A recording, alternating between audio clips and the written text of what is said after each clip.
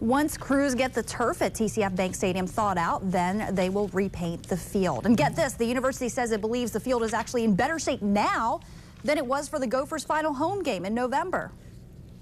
We're very happy with where it is, where the turf is at right now. We're looking forward to getting even better for Monday's game. Most of the snow removal at the bank was done by noon on Friday, so they won't be needing any more shovelers, but crews still have prepping to do, like preparing the concession stands for game time. And you can watch the game local here on 5 Eyewitness News. Our coverage starts Monday night at 6:30 with a special 1-hour sports wrap.